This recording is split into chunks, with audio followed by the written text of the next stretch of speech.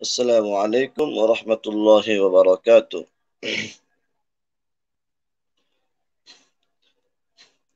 الحمد لله رب العالمين والصلاة والسلام على سيد الأنبياء والمرسلين وعلى آله وصحبه أجمعين. পবিত্র মাহে রমজানের এই মুহূর্তে দেশে বিদেশে যে যেখান থেকে আমাদের এই অনুষ্ঠান দেখছেন সকলকে অনেক অনেক প্রীতি ও শুভেচ্ছা জানিয়ে শুরু করছি আপনাদের প্রিয় অনুষ্ঠান সহি কোরআন শিক্ষা। আমি আপনাদের সাথে আছি হাফেজ কারি তাসনিম আমিন। প্রিয় দর্শক, আমরা প্রতিদিন দুপুর 12টা থেকে 12টা 30 মিনিট পর্যন্ত ফেসবুক ও ইউটিউবের মাধ্যমে আপনাদের খেদমতে লাইভে আসি। আমাদের এই অনুষ্ঠানটি আয়োজন করে জামিয়া এডুকেশন। আপনি আমাদের সাথে থাকলে পবিত্র কোরআনের সূরা ফাতিহা সহ শেষের 10টি সূরা সহি শুদ্ধভাবে শিখতে পারবেন ইনশাআল্লাহ।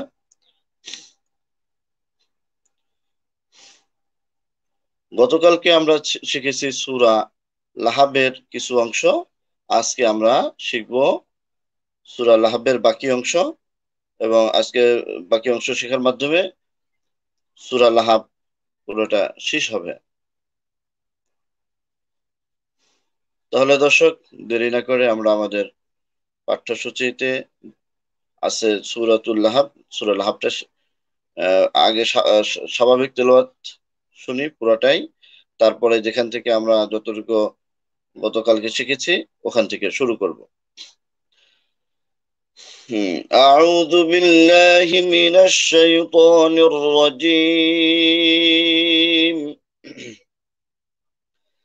بسم الله الرحمن الرحيم.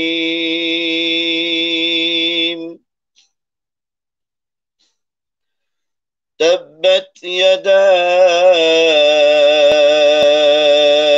أبي لهب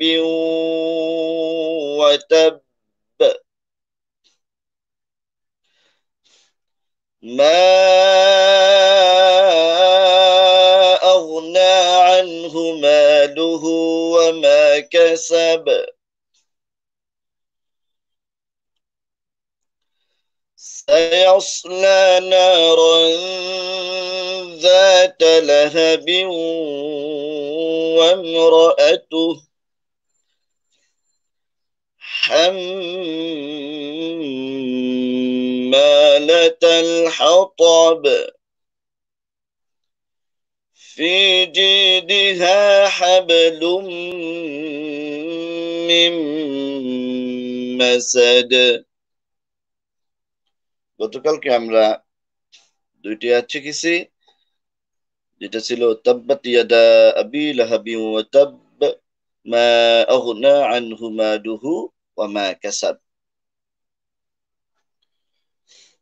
তাব্বাত ইয়াদা আবি লাহাবি ওয়া তাব, এখানে উল্লেখযোগ্য হলো তাব্বাত ইয়াদা, এখানে লম্বা করে টান দিবেন, তাব্বাত ইয়াদা এভাবে, আবি এক আলিফ টান দিবেন, ছোট করে একটা টান দিবেন, ওয়া তাব শেষে দিয়ে বাকে ধরে রেখে কলকলা করবেন।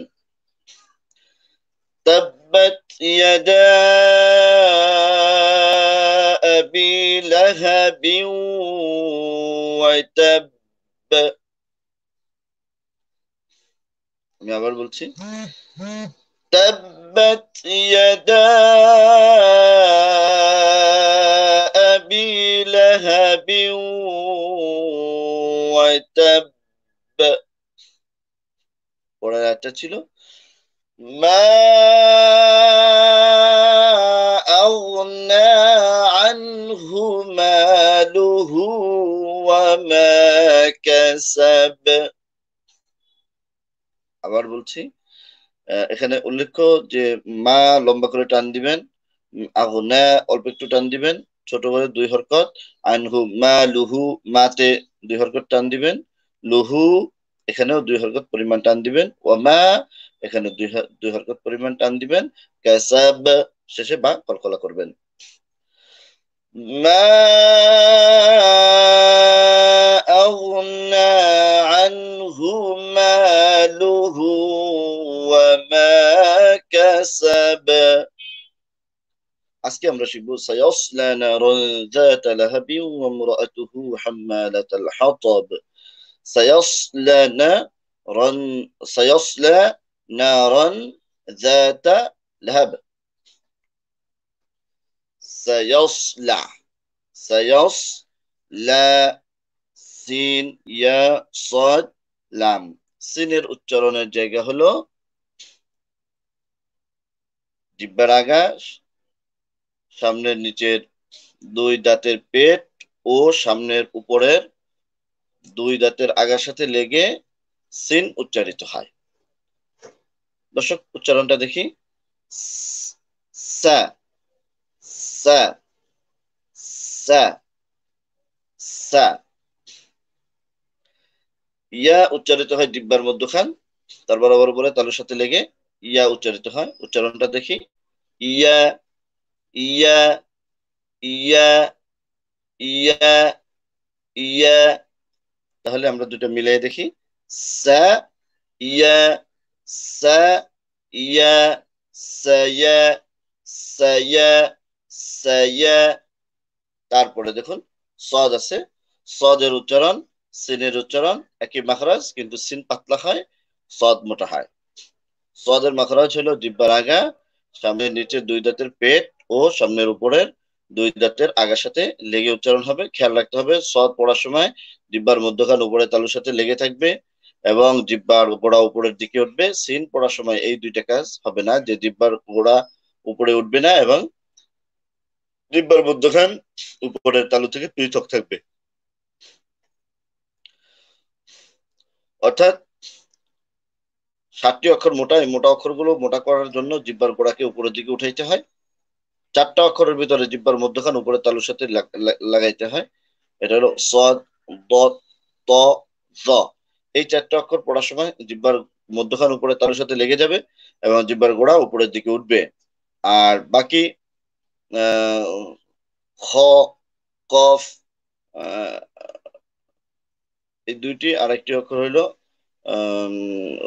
শব্দ তজ খ গইন সরি গইন খ কফ এই 3টি অক্ষর পড়ার সময় জিহ্বার গোড়া শুধু উপরে উঠবে, মধ্যখানে উঠবে না। তাহলে সদ বলার সময় জিহ্বার গোড়া উপরের দিকে উঠবে, মধ্যখান উপরে তালুর সাথে লাগবে আর জিহ্বার আগা নিচের দাঁতের সামনের নিচের দুই দাঁতের পেট ও সামনের উপরের দুই দাঁতের আগার সাথে লেগে সদ উচ্চারণ হবে। ইয়াস ইয়াস ইয়াস ইয়াস লা তাহলে সায়াসলা সায়াসলা সায়াসলা লামের মাখরাজ হলো জিহ্বার আগার কিনারা সামনের উপরের দুই দাঁতের গোড়ার সাথে যে তালু আছে অসমতল তালু, এই তালুর সাথে লেগে লাম উচ্চারিত হয়।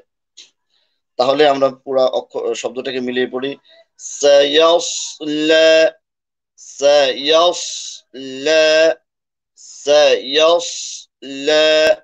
এরপরে নুনের মাখরাজ জিহ্বার আগা তার বরাবর উপরে তালু, তালুর সাথে লেগে নুন হবে। জিহ্বার আগার পিঠ তার বরাবর উপরে তালুর সাথে লেগে রা হবে। না র না র এখানে র মোটা করে পড়তে হবে, যেহেতু র এর মোটা হওয়ার যে কারণ আছে এর ভিতরে একটি কারণ হলো র এর উপরে জবর। এখানে দুই জবর অসুবিধা নেই, দুই জবর দুই জবর দুই পেশ দুই জবর দুই পেশ হলেও র কি হবে ওর হবে, অর্থাৎ জবরের হুকুম এখানে। জবর এবং পেশ হইলে র কি হয় ওর করে পড়তে হয়। না র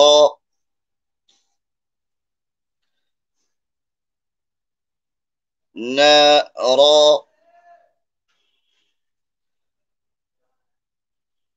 না র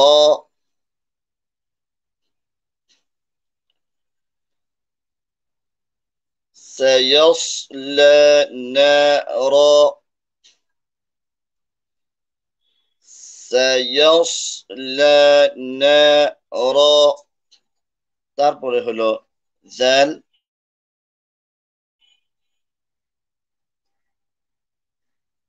জাল উচ্চারণের মাখরাজ হচ্ছে জিহ্বার আগা সামনের উপরের দুই দাঁতের আগার সাথে লেগে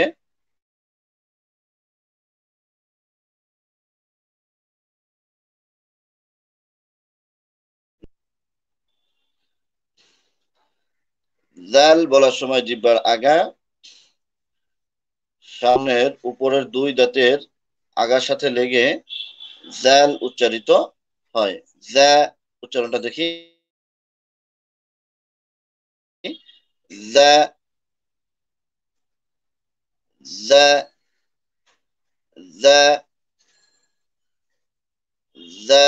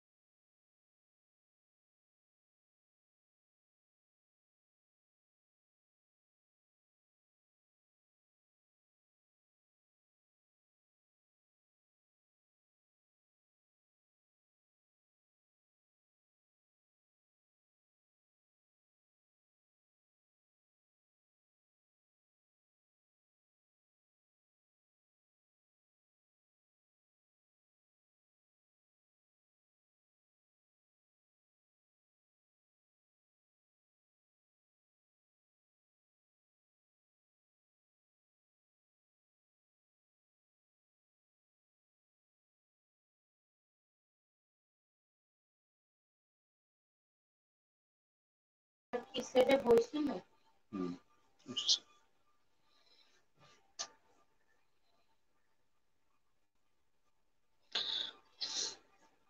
আসসালামু আলাইকুম। প্রিয় দর্শক, যান্ত্রিক গোলযোগের কারণে লাইনটি একটু সমস্যা হওয়ার জন্য আমরা দুঃখিত। যে জায়গাটা আমরা পড়তেছিলাম সায়াসলা সায়াসলা নারা, নুনের মাখরাজ হলো জিহ্বার আগা তার বরাবর উপরে তালুর সাথে লেগে নুন উচ্চারিত হয়। না র, র উচ্চারণ হয় জিহ্বার আগার পিঠ, তার বরাবর উপরে তালুর সাথে লেগে র উচ্চারিত হয়। তাহলে না র, না র, না র। এখানে র মোটা হবে, র মোটা হওয়ার জন্য যে হুকুম, জবর হইলে পেশ হইলে র মোটা হয়। এখানে দুই জবর আসছে, দুই জবর এক জবর একই কথা, র কি হবে মোটা করে পড়তে হবে। না র, না রন, না রন, যাতা লাহাব, যাতা লাহাব।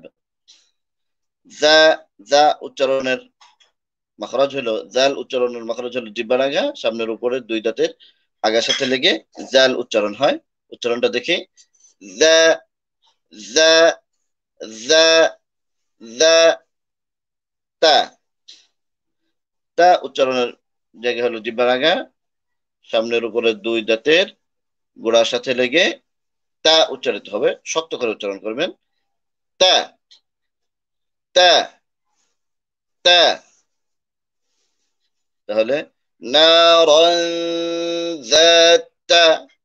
মাঝখানে একটা কায়দা বাকি আছে, এটা হলো যে ইকফা গুন্না, এটা হলো ইকফা গুন্না। নুন সাকিন তানবিনের পরে জাল, তা সা জিম দাল, জাল, সা সিন শিন সদ দত, ফা কফ কাফ, এই 15টা অক্ষরের কোন একটা অক্ষর আসলে নুন সাকিন বা তানবিনের পরে, নুন সাকিন হলো যজমালা নুন, আর তানবিন হলো দুই জবর দুই জের দুই পেশের পরে যদি আসে, তাহলে ওখানে কি করতে হবে, গুণনা করে পড়তে হবে। নারন যাতা। গুণনার পরিমাণ কতটুকু হবে, 2 হরকত থেকে 3 হরকত পরিমাণ। তাহলে দর্শক আমরা প্রথম থেকে আয়াতটা মিলে পড়ি। সায়াসলা নারন যাতা, তারপরে হলো লাহাব, লামের মাখরাজ বলেছি জিহ্বার আগার কিনারা, তারপরে উপরে তালুর সাথে লেগে অসমতল তালু সামনের দুই দাঁতের গোড়া থেকে একটু উপরে, লা, হার মাখরাজ হলো জিহ্বা কণ্ঠনালীর শুরু থেকে হা উচ্চারিত হয়, হামজা হা দুটি অক্ষর উচ্চারণ হয়। হা, লা হা, লা হা। বা এখানে দুই জের আছে, কিন্তু এখানে আপনি থামার কারণে এই দুই জের আর থাকবে না, এখানে আমরা এটাকে জজম করে দেব বা সাকিন করে ফেলবো, অর্থাৎ লাহাব। আর সাকিন করার কারণে এখানে কলকলা হবে, কলকলা অর্থাৎ প্রতিধ্বনি হবে, প্রতিধ্বনি দিয়ে উচ্চারণ করব লাহাব, লাহাব। তাহলে পুরো আয়াতটা আমরা মিলিয়ে দেখি।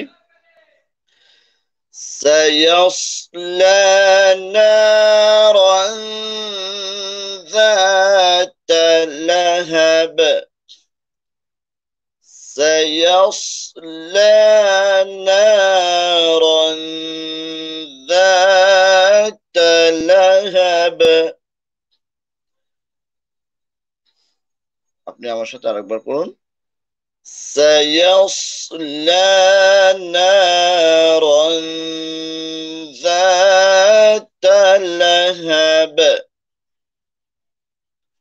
তারপরের আয়াতটি আছে দেখুন, وامرأته حمالة الحطب، حمالة الحطب، وامرأته، ওয়ামরা, ও উচ্চারিত হয় দুই ঠোঁট গোল করে দুই পাশের দিকে আস্তে করে ছড়িয়ে দিব, নরম ভাবে আওয়াজটা বের করব। ওয়া, খেয়াল রাখতে হবে বাতাস যেন না বের হয় অ উচ্চারণের সময়। ওয়া, ওয়া, ওয়াম, ওয়াম। যখন ঠোঁট ছড়িয়ে দেব সাথে সাথে মিমের মাখরাজে নিয়ে দেবো, মিমের মাখরাজ হলো দুই ঠোঁটের শুকনো অংশ। Warm, warm. র উচ্চারণের জায়গা হলো জিহ্বার আগার পিঠ, তার বরাবর উপরে তালুর সাথে লেগে র উচ্চারণ হবে, এখানে জবর আসছে অবশ্যই মোটা হবে। ওয়াম র, ওয়াম র, ওয়াম র। তারপরে দেখুন কণ্ঠনালীর শুরু থেকে হামজা উচ্চারিত হয়, এখানে হামজা শক্ত করে উচ্চারণ করতে হবে, তবে পাতলা হবে। উচ্চারণ দেখি, আ আ আ আ তাহলে এবার শব্দটাকে মেলানোর চেষ্টা করি। ওয়ান র আ ওয়ান র আ ওয়ান র আ তারপরে হলো আহ, তা ওয়ান র আ তু তু তু উচ্চারণ হবে জিহ্বার আগা সামনের উপরে দুই দাঁতের গোড়ার সাথে লেগে তু উচ্চারিত হবে তু তু তু আর শেষে হা আছে ওয়ামরাআতু হু এই হায়ে যদি মিলিয়ে পড়েন তাহলে দুই হরকত পরিমাণ টান দিতে হবে আর যদি থামেন তাহলে এই এই হাকে আমরা সাকিন করে ফেলবো অর্থাৎ জজম দিয়ে এটার উপরে অক্ফ করব তো আমরা অবশ্যই থামবো ওয়ামরাআতু ওয়ামরাআতু ওয়ামরাআতু শুধু হার উচ্চারণ হবে বাকি জবর জের পেশ কোনোটাই উচ্চারণ হবে না ওয়ামরাআতু তুহ বলে আমরা থামবো ওয়ামরাআতু তারপরে চলুন হাম্মালাতাল হাতাব আয়াত যখন শেষ করব তখন আবার মিলিয়ে পড়লে কি হবে ওইটা বলে দিব যে তখন মিলিয়ে পড়বো তখন দেখবেন যে ওয়ামরাআতুহু কিভাবে মতটা করতে হয় তারপরে আসছে হাম্মা হাম্মা হার মাখরাজ হলো কণ্ঠনালীর মধ্যখানে উচ্চারণটা দেখি হা হা হা হা তারপরে হলো মিম মিমের উপর একটা তাসদিদ আছে এ কারণে এখানে গুণনা হবে আর মিমের মাখরাজটা বলেছি যে ছোটের শুকনো জায়গা তাহলে আমরা এবার মিলে দেখি যে মিমকে কিভাবে ধরলে পরে উচ্চারণটা কিরকম হবে হাম্মা হাম প্রথমে গুণনা করবেন যখন মিমকে পড়বেন গুণনার পরে তখন এটাকে দুই হরকত পরিমাণ টান দিবেন কারণ এখানে একটা পরে খালি আলিফ আছে খালি আলিফ থাকলে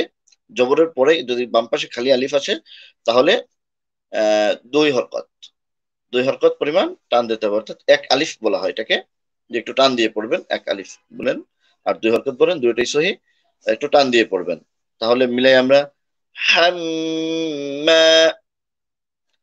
হাম্মা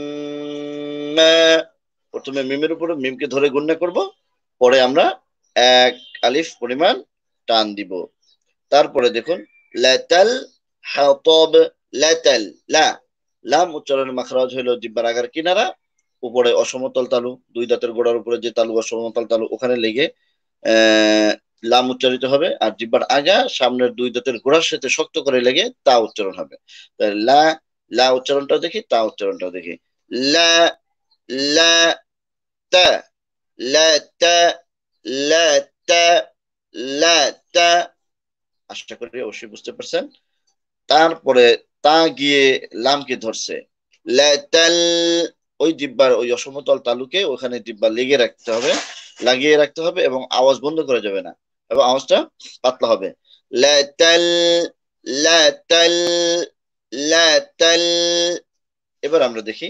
হাতব হা উচ্চারণের মাখরাজ হলো কণ্ঠনালীর মধ্যখানে হা হা আবার বলি হা হা আপনি বলুন হা অর্থাৎ আগে বাতাস দিয়ে শুরু করবেন হা হা হ্যাঁ তারপরে হলো ত ত ত উচ্চারণের মাখরাজ হলো জিহ্বার আগা সামনের দুই দাঁতের গোড়ার সাথে শক্ত করে লাগবে একটু আগে আমরা বলেছিলাম যে ত ত জ স দ এই চারটি অক্ষর পড়ার সময় জিহ্বার মধ্যখান উপরে তালুর সাথে লাগবে জিহ্বার গোড়া উপরের দিকে উঠবে এবং আহ, আর জিহ্বার আগেটা তার নিজ নিজ মাখরাজে লাগবে ত উচ্চারণের জায়গায় যেহেতু জিহ্বার আগা সামনের উপরে দুই দাঁতের গোড়ার সাথে অবশ্যই তাহলে আমরা জিহ্বার আগাকে নিয়ে দুই দাঁতের গোড়ার সাথে লাগাবো এবং জিহ্বার মধ্যখান উপরে তালুর সাথে লাগাবো জিহ্বার গোড়া উপরের দিকে উঠাবো এবং শক্ত করব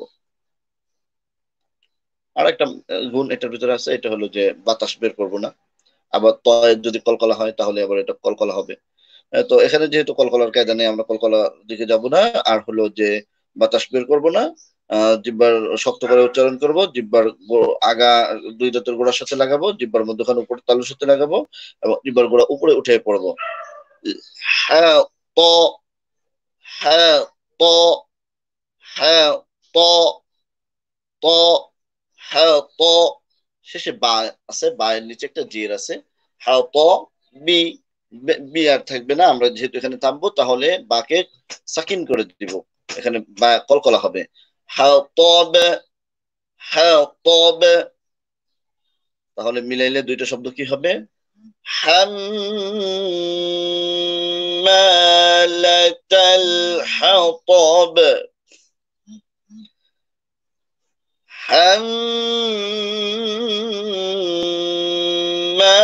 حمالة الحطب، حمالة الحطب। তারপরে হলো যে ফি জিদিহা হাবলুম মিন মাসাদ। ফি, ফি উচ্চারণের স্থানটা হলো ফা, ফা উচ্চারণের স্থান হলো সামনের দুই দাঁতের উপরে, সামনের উপরে দুই দাঁতের আগা, নিচের ঠোঁটের পেট। ফি, ফি, ফি, ফি। ফায়ের পরে ইয়া আসছে, ইয়ার উপরে সাকিন, অর্থাৎ জেরের বাম পাশে যদি ইয়া জজম বা ইয়া সাকিন হয় তাহলে দুই হরকত পরিমাণ টান দিতে হয়। আমরা এই টানটা দিয়ে দিব, একটু অল্প একটু টান। ফি, ফি। তারপরে দেখুন জি, একই কায়দা, জিমের মাখরাজ হলো জিব্বার মধ্যখান উপরে তালুর সাথে লেগে জিম উচ্চারিত হয়। জি, পরে ইয়া সাকিন আসছে যেহেতু তা একটু লম্বা হবে। ফি জি, ফি জি, ফি জি। তারপরে আসছে দি, দেখুন দি উচ্চারণটা হবে হলো দালের মাখরাজ হলো জিব্বার আগা সামনের উপরে দুই দাঁতের গোড়ার সাথে শক্ত করে লাগবে। উচ্চারণটা দেখি, দি, দি, দি। এবার আমরা মিলাই শব্দ, ফি জি ডি, ফি জি ডি, ফি জি ডি, ফি জি ডি। তারপরে দেখুন হ্যাঁ, হ্যাঁ উচ্চারণের মাখরাজ হলো কণ্ঠনালীর শুরু থেকে স্পষ্ট ভাবে উচ্চারিত হবে, নরম ভাবে উচ্চারণ হবে, বাতাস বের হবে, স্পষ্ট হবে। হ্যাঁ, ফি জি ডি, হ্যাঁ, ফি জি ডি, হ্যাঁ, ফি জি ডি, হ্যাঁ। তারপরের শব্দটা দেখুন, হ্যাব লুম, হ্যাব লুন, হ্যাব লুন। হ্যাঁ উচ্চারণের মাখরাজ কণ্ঠনালীর মধ্যখানে বাতাসের সাথে বের হবে এবং শক্ত হবে না। হ্যাঁ, হ্যাঁ, হ্যাঁ। এখানে তারপরে আছে বা সাকিন, বায়ে সাকিন হলে কলকলা হয়, একটু প্রতিধ্বনি হয়। Have, have. বায়ের মাখরাজ হলো জিব্বার বায়ের মাখরাজ হলো দুই ঠোঁটের ভিজা অংশ, এই ভিজা অংশ শক্ত করে লাগবে, এখানে কলকলা হবে। Have, have. আপনাদের দেখার জন্য আমি একটু সামনে এসে কাছে এসে দেখা যাচ্ছি। Have, have, have. এই যে একটু প্রতিধ্বনির মতো হচ্ছে, এটাকেই বলে কলকলা। হ্যাব লুন, লামের মাখরাজ জিব্বার আগা সামনের উপরের দুই দাঁতের গোড়া থেকে একটু ভিতরের দিকে তালুর সাথে অষ্টমতল তালু, জিহ্বার আগার কিনারা উপরের তালুর সাথে লেগে লাম উচ্চারিত হয়। লা, লুন, হাব লুন। এখানে তানবিন দুই পেশ মানে তানবিন আসছে, তানবিনের পরে দেখেন একটা মিম আসছে, মিন, হাব লুন, মিন। এই কারণে মিম নুন ওয়াও ইয়া, এই চারটি অক্ষর যদি নুন সাকিন যজমালা নুন অথবা দুই জবর দুই জের দুই পেশের পরে আসে তাহলে এটাকে ইদগম, ইদগম তো মিলাইয়া পড়তে হয় এবং গুণনা করতে হয়। মিলাইয়া পড়ার সাথে সাথে গুণনা করতে হয়, আমরা মিলাচ্ছি এবং গুণনা করছি দেখুন। লুম, তখন লাম মিমকে ধরবে, লাম নো, লাম মিম দুই পেশ, লুম। এখানে আবার একটু দেরি করে গুণনা করব, লুম, লুম। পরের আবার দেখেন আবারও মিম আসছে, তখন মিন নুন বাদ দিয়ে মিমকে ধরবো এবং গুণনা হবে মিম। তাহলে মিলে পড়লে কি হবে, হাবলুম মিম, নুন বাদ যাবে। কেন নুন বাদ যাবে? ওই যে নুন সাকিন অথবা তানবিনের পরে যদি ইয়া, ওয়াও, মিম, নুন এই চারটি অক্ষরের কোন একটি অক্ষর আসে তাহলে গুণা করে মিলাইয়া পড়তে হয়। তো আমরা এখানে নুনকে বাদ দিয়ে মিম ধরবো, মিমকে গুণা করব এবং মিলাবো, অর্থাৎ মিলাইলে নুন বাদ যাবে। মিম দিয়ে মিমকে মিলাচ্ছি। হাবলুম মিম, আর মিমের মাখারাজ হলো ঠোঁটের শুকনো জায়গা। তাহলে আমরা দুইটা মিম পর পর পাচ্ছি এখানে। তাহলে আমরা দুইটা মিমকে মিলে হাবলুম মিম, তারপরে মিমের উপরে জবর আছে মা, তারপরে সিন আছে, সিনের উপরে জবর আছে মাসা।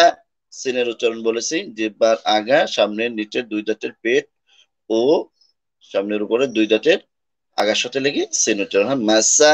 মাসা, দাল কলকলা হবে।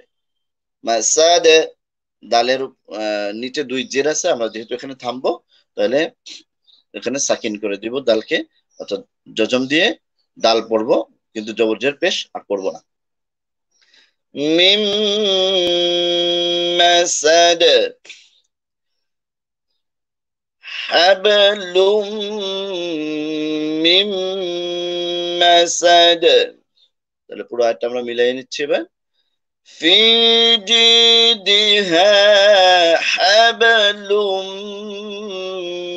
من مسد، في جيدها حبل من مسد। এই আয়াতের মাধ্যমে আমাদের আজকের সূরাটি শেষ হলো। তো আমরা আরেকবার স্বাভাবিক ভাবে একটু পড়ে দিচ্ছি, খেয়াল করে শুনুন।